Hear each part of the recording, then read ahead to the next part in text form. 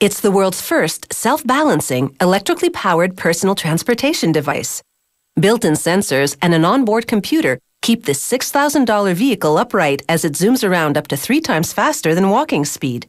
Perfect for large warehouses, delivery routes, or anyone who just wants a lift.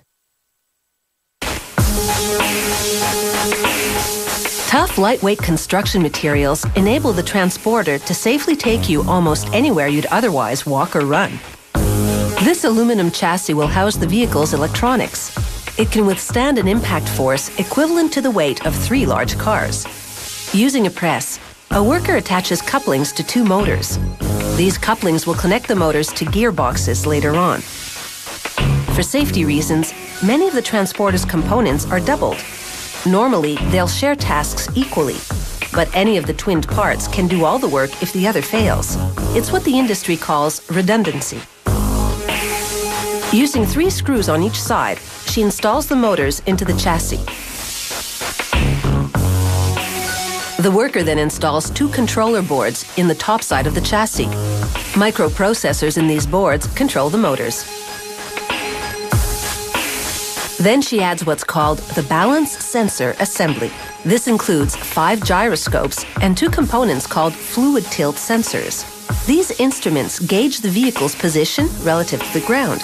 The controller boards check these instruments 100 times per second and adjust the vehicle by rolling the wheels forward or backward when the rider leans either way. Next come wire clusters, called harnesses.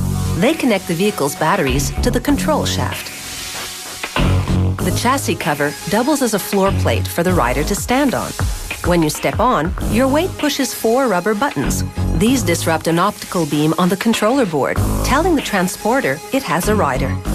The harnesses fit through holes in the cover, which attaches with 8 screws. Next, she connects the harnesses to a power converter in the base of the control shaft. The power converter uses household electricity to recharge the batteries. Inside the gearbox, 4 gears transfer power from the motor and turn the wheels. The gear's teeth are cut on an angle, so they engage gradually and more smoothly. This keeps the vehicle's noise to a relatively low hum. The worker tightly secures the gearboxes to the chassis with a mallet. Then she opens a waterproof rubber seal and plugs in the machine's power cord. She tests the electrical system to ensure that it's grounded and that there's no short circuit. Next, she uses 5 screws to attach one of 2 plastic fenders.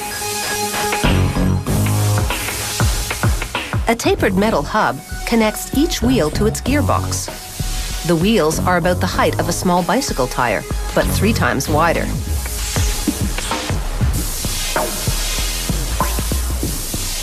A molded rubber and metal mat covers the floor plate and snaps into place on both fenders.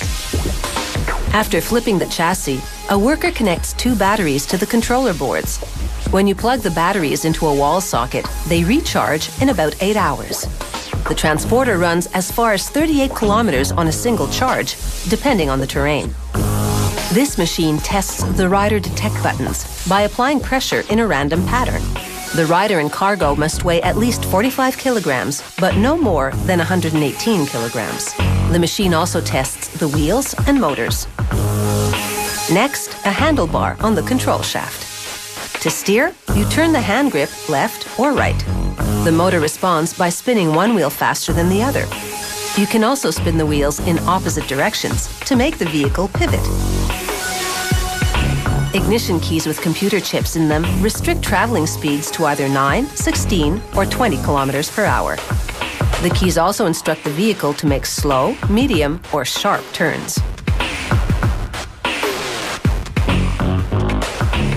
Now, the fun part, taking each transporter for a test drive.